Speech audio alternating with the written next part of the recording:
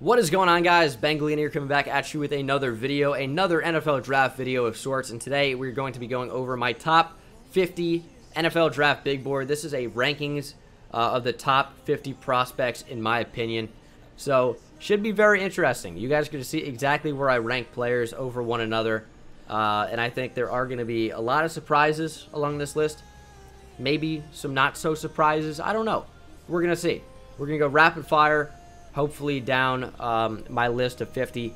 And let me know what you guys think. Give me your top 10. I mean, a top 50 in the comment section is going to be a little bit weird.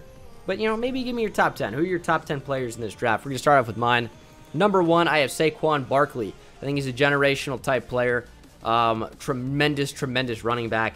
All you have to worry about with him is running between the tackles a little bit more effectively. But he's fantastic the outside, can beat you with speed, can beat you with power. Just maybe use that power a little bit more effectively. But Saquon Barkley, the best player in the draft in my opinion. Number 2 is Quentin Nelson, offensive guard out of Notre Dame.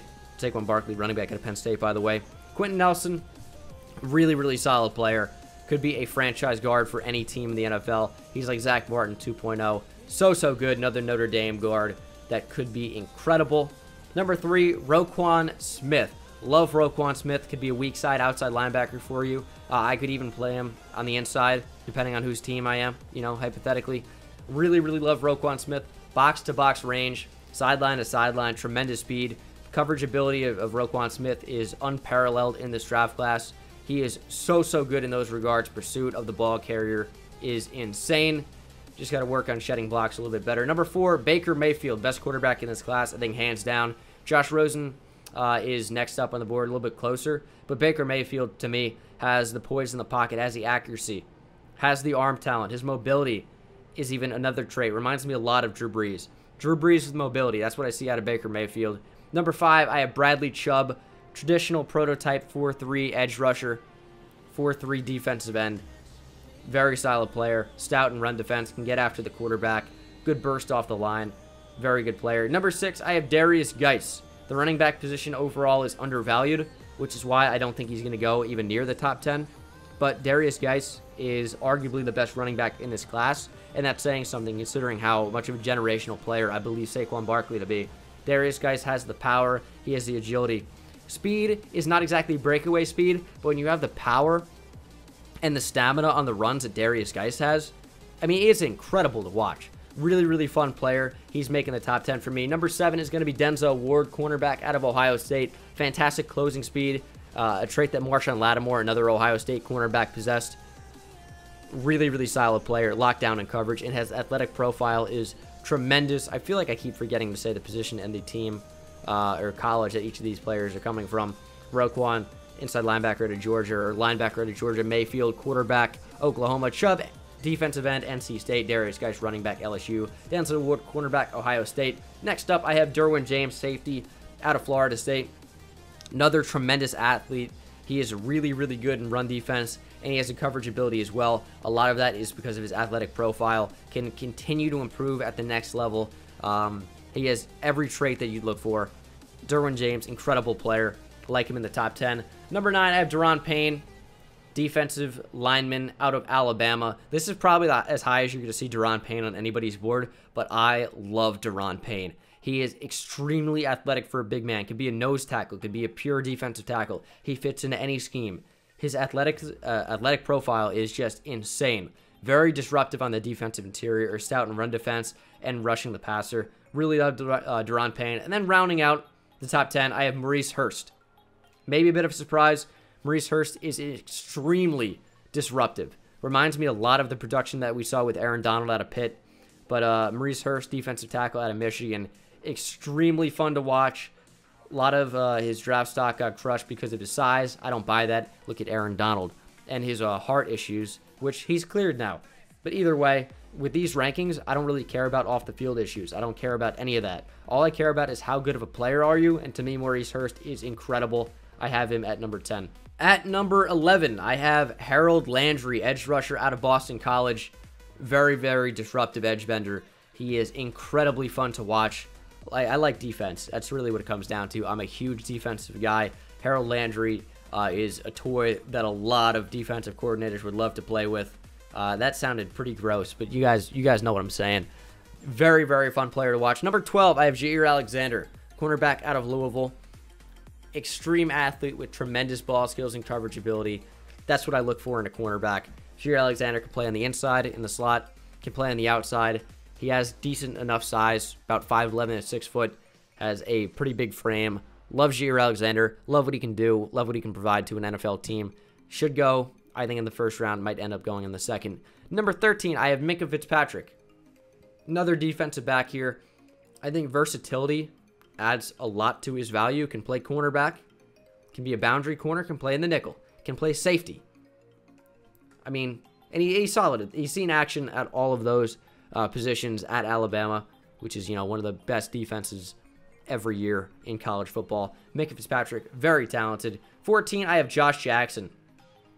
And to me, he's kind of a weird one, but I do like what Josh Jackson brings to the table. He is a big cornerback with lockdown abilities and the best ball skills of any corner in this draft. Again, those are things that I value quite highly. You'll see a trend with this big board with the positions that I value really highly, which is cornerback, which is safety, which is, edge rusher. I value a lot of those positions very highly. So you're going to see a lot more defensive players and offensive players, I would guess. I haven't done the math on it, but I would guess. Number 15, I have Calvin Ridley, offensive player here, receiver out of Alabama. He's a good player. A little bit older than you'd like. He is 23. Going to be 24 at the start of next season, I believe. Sometime during the season, he's going to turn 24. But he's the best day one receiver in the class. I think he just is. No off-the-field issues. Very good player. Number 16, Tremaine Edmonds. Extreme athletic beast. Going to be 19 on draft day. Going to be a teenager. He's 6'5", 250. Sideline to sideline range. Decent coverage. Great pursuit of the ball carrier. Insane athlete. He is a freak and a very fun player to watch. Number 16. Number 17. I've misnumbered this. Hold on. Well, you guys won't see it. I'll fix it in a minute. Will Hernandez is going to be number 17. Really, really fun player to watch. A mauler, a guard. I like the not-so-fun positions to watch. I think that's fun. To me, I love a good offensive line mauler. To me, Will Hernandez is Richie Incognito, the bully 2.0. Big mauling, run blocking offensive lineman. Next up, I have DJ Moore at number 18. He is my wide receiver number 2. Talented player. Love watching DJ Moore. He moves the chains. Has good athleticism. Great athletic profile. Fantastic hands out of Maryland. Really fun receiver to watch. Everyone's fun for me to watch. I keep saying the same thing. Next up, though, at number 19, I have Justin Reed, a safety out of Stanford. Tremendous ball skills. Tremendous range. Awesome in breaking down to shut down the run and run support as a safety. He is extremely, extremely talented. Younger brother of former Pro Bowl safety Eric Reed out of LSU and the San Francisco 49ers. I think he signed with the Bengals, if I'm not mistaken. But Justin Reed, extreme football intelligence as well. Running at the top 20, I have Vita Vea. Nose tackle out of Washington. He shuts it down. He does not let anyone by him. He eats up blocks.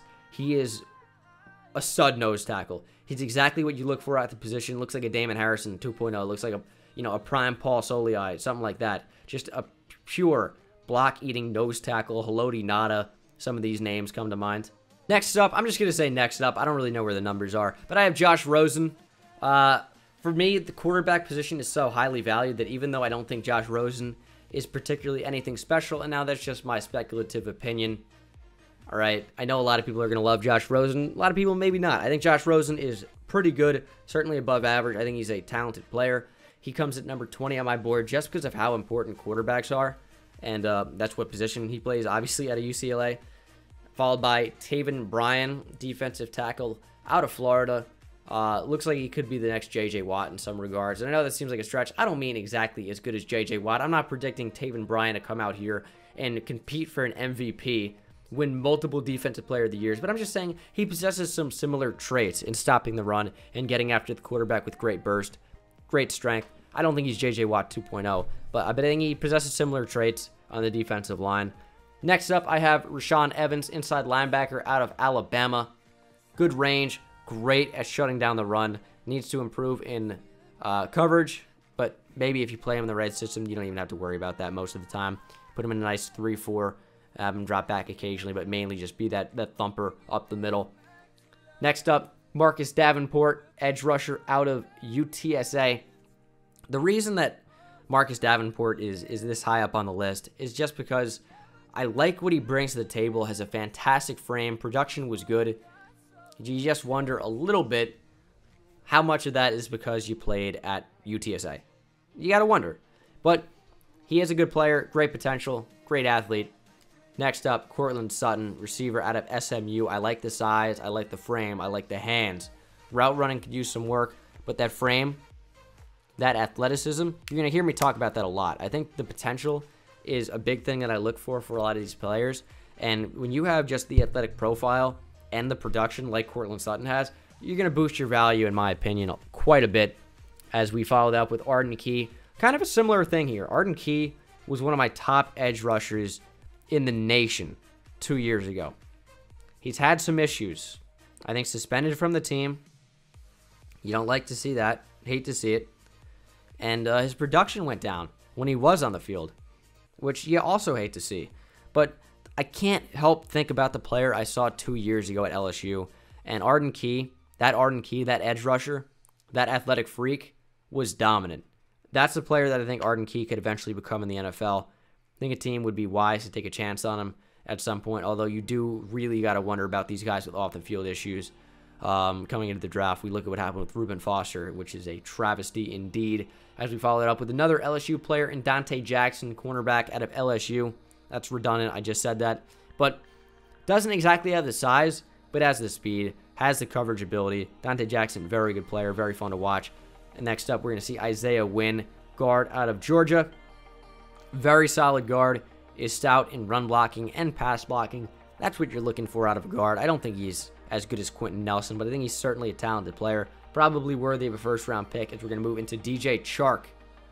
One of my favorite receivers in this class. I love DJ Chark on tape. I know that some people have had issues with him in terms of how fast he actually plays rather than how fast he ran at the combine. I'm not worried about this. I think he plays fine on tape. He plays to his size. He does. He can go up for the ball. He's got to work on I would say, hand strength and really holding on to the football when you're going up for those 50-50 balls. I don't think that's really his game. I think put him as a big body in the slot, improve his route running, improve his route tree, and DJ Chark is going to be an incredible player as we're going to finish out here with Billy Price. Another very intriguing player, can play both guard and center, both at a very high level out of Ohio State. Really like Billy Price. I think he's a solid offensive lineman. You worry a little bit about injuries. He's coming off injury. But when healthy, he is a beast. Now we have Mike McGlinchey. This is a weird player for me. And it kind of gets a little bit weird near the bottom here because it's, are they the top player near their position? Does that increase their value? And to me, when I'm making my big board, those things come into play. Because if you're weak at a position, and maybe we're saying that, you know, a guy behind him, as you guys can see, Malik Jefferson, maybe we're saying Malik Jefferson is better than Mike McGlinchey in overall value, but when Malik Jefferson is the 5th or 6th best linebacker in the class, when Mike McGlinchey could be the best tackle, is it going to boost his value a little bit? And in my opinion, yes, if you're drafting, that's what a big board is for. So I think Mike McGlinchey has more value, which is why he's higher than a Malik Jefferson. Why am I calling him Mick Jefferson? Why am I combining their names? Mike McGlinchey, Malik Jefferson is going to follow that up. Great range on him. Great athleticism. He's got to play a little bit less like a chicken with his head cut off, though. Be a little bit smarter. Develop those coverage skills. Could be a very good player. Let's finish it up with another Texas player. Not finished. We're just getting started here. Another Texas player. Hook 'em horns in. Connor Williams. Could be the best tackle in this class. The thing about this tackle class, it is so weird with all these players that are so close. You look at Colton Miller, who you can see a little bit further down the list. You look at Mike McGlinchey. You look at Connor Williams. You look at Orlando Brown. Where do all these players rank? Who is the best tackle? I don't really know. But in my opinion, it is going to be Mike McGlinchey. And then Connor Williams a little bit further down the board as we move on to Lamar Jackson, quarterback out of Louisville. Very intriguing player. Obviously, we know how good Lamar Jackson is on the run. His running ability is second to none in the class. And you've heard me compare him to Michael Vick in some instances. I keep hearing myself, and I'm making these ridiculous seeming comparisons. Baker Mayfield to Drew Brees. Taven Bryan to J.J. Watt. I'm not necessarily saying that they're the next best player following up. They're the next J.J. Watt. I'm not going to say, you know, that's the next Tom Brady for any quarterback. But they possess similar traits. And to me, Lamar Jackson plays a lot like Michael Vick and has a lot of similar traits. The running ability, obviously. The arm talent, obviously. They both have cannons. It's just working about consistency and accuracy. The same problem that Mike Vick had. But Mike Vick, when he was playing, and he worked it after going to jail. Jail was the best thing that happened to Michael Vick from a quarterback position standpoint. I know there were some other things that were not so great about that. Mainly what put him there.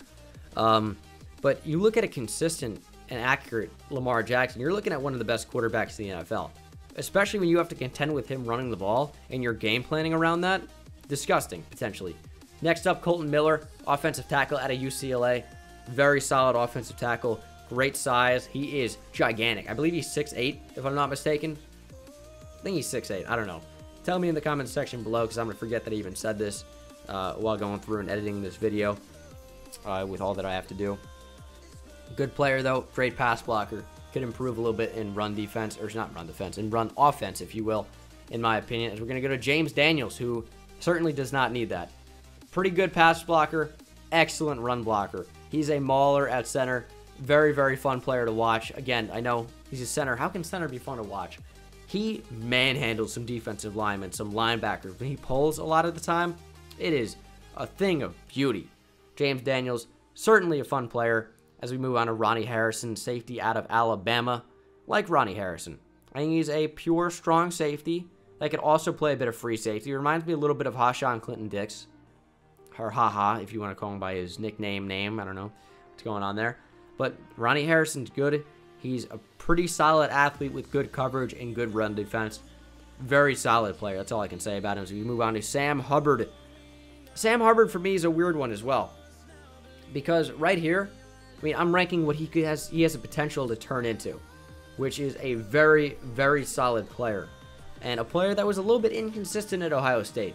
But he's good in run defense, and he can get after the quarterback. We see a more consistent Sam Hubbard at the next level. He is certainly worth a first-round pick, even though I don't think he's going to go in the first round. As we move on to, well, I think he could, but I think he's going to be at the tail end if he does. Deshaun Hand, defensive lineman out of Alabama.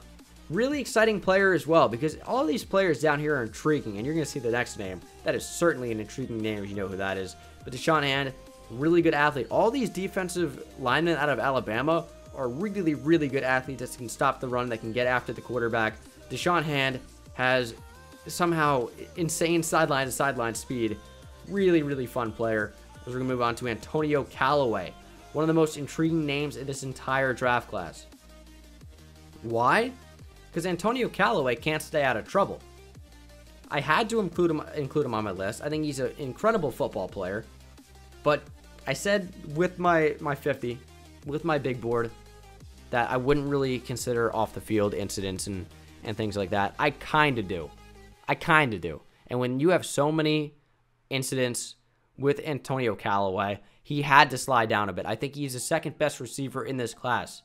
He has done very well against some of the top defensive backs in this class. And when he's on, he is on. Stay out of trouble. He recognized the fact that he was an idiot for a lot of time at Florida. If he can stay out of trouble, stay on the field, he can be insane. I'm telling you, keep the name Antonio Callaway in mind. He is a very, very good player. Certainly a name you guys don't want to forget. Because either way, something's going to happen with him. He's not going to be a name here that just fizzles out, in my opinion. He's either going to be a beast on the field, or he's going to get into some really big off-the-field shit and totally ruin his career. It's going to be fun to watch either way. As we're going to pretty much round out the list here. I think I might have 51. We're going to start with Leighton Vander Esch, though. Linebacker out of Boise State. I don't want to compare him to Brian Urlacher because I've been making a lot of ridiculous comparisons over the course of this thing, but I've rationalized them. They're not, dead set comparisons, but they have similar traits.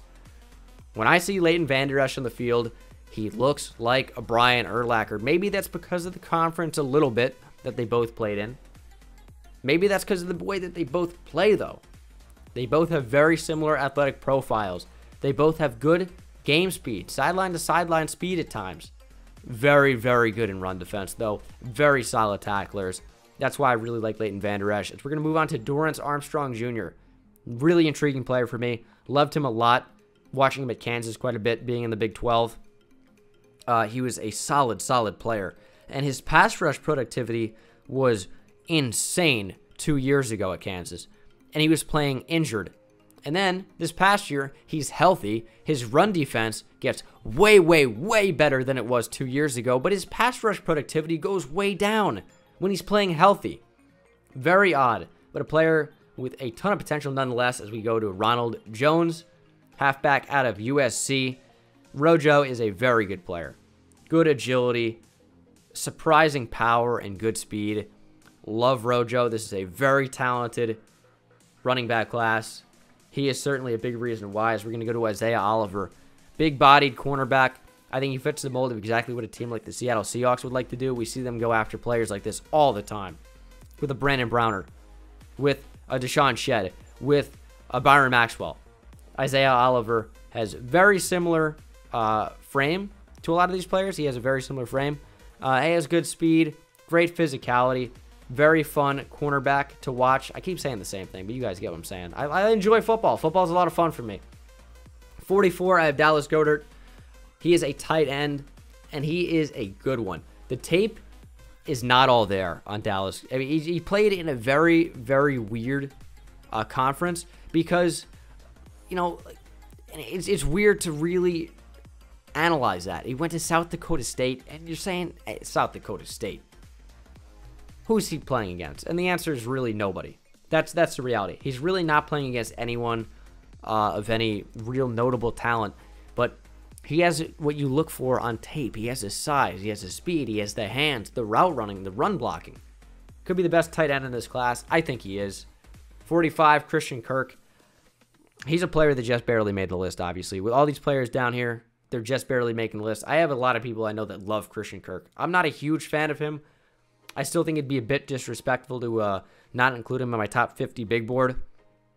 He's a good player, good route running. I think he needs to learn to catch with his hands. He catches too much with his body, and I'm not sure if that's something you can really teach yourself to do at the next level and really define your hands. Because we look at players that catch with their body. You look at a Will Fuller, and, you know, they have some effectiveness, I should say. I don't know. I'm making up words. But they still catch with their body a lot, and it leads them to drop passes with their hands and have, you know, passes bounce off their chest pads a little bit, their shoulder pads on their chest. You know, you guys know what I'm saying. I'm sounding like ridiculous right now, but you got to catch with your hands as a receiver. Christian Kirk doesn't do that enough for me. I don't think he has defined hands to go with that route running and explosiveness. That's why he's a little bit further down this list. Jesse Bates, safety out of Wake Forest, is up next. Extremely instinctive safety with good coverage and good run stuffing ability as a safety. You like that. Next up, Obo Okoronkwo. That's Obaniah Okoronkwo out of Oklahoma. He's another weird player for me. He's a bit of a tweener, in my opinion, where he's not exactly a huge defensive end or edge rusher, but he doesn't have the athleticism to really do anything else but edge rush. He is a good athlete, but you know what I'm saying. You guys know what a tweener is, I hope. I want him to be successful. I think he's really good. I think he's really talented. He's just got to play in the right system, and that's why I think he's a little bit undervalued. As we go on to the final two here, Mike Gesicki, Zach Ertz 2.0, has everything that Zach Ertz has, except maybe even a better athlete for sure. With, you know, can jump higher, can run faster, has good hands, good route running ability, just can't run block at all.